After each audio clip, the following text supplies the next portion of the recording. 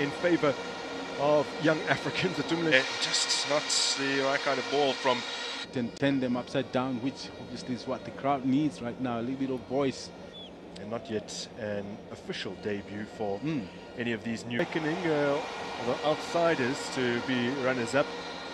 Place eventually claimed by their rivals Orlando Pirates. There's a free kick that goes in favour of young Africans. Atumile Nkune is off his line, charging at the referee to, I guess, dispute the call that has come. It'll be nice to see it again, because I'm not sure. Season, perhaps he'll be battling with him for the opportunity to score from 12 yards.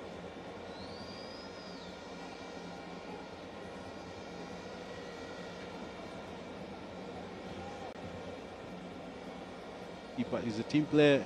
There are stages of the game where you got to, maybe in a situation like this comes to into action, then you find yourself relenting because you have not been in the game. Your focus is not where it needs to be. Left it out on the left-hand flank. This is where they've enjoyed a lot of success. Got bigger potential, just taking real strikes. Yeah. You know, from that 45 yards area. But it seems to now and then he's not sure of himself. The clock way to Simang Castillo. Different season, but he stood out as one of the key performers, and also Castillo collects. We're seeing a little niggle. Yeah. I have the privilege to. This is what big teams do. All around the world, obviously, when they unveil new players and they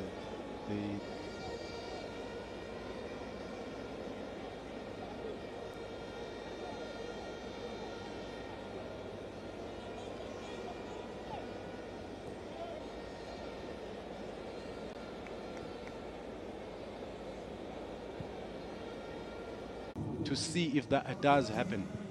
But it's very positive changes made by the coach.